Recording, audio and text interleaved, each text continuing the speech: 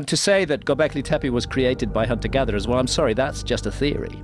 That's not a fact. It doesn't seem very you have a reasonable sophisticated either. site with astronomical alignments, with hundreds and hundreds of megalithic pillars weighing up to 20 tons each, the world's first perfectly aligned north-south building, which you can only do with astronomy.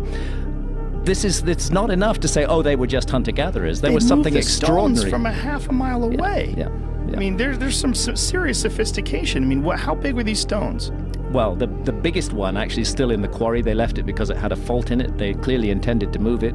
50 tons. You're looking at 20-foot high objects, and then it's the putting together of them.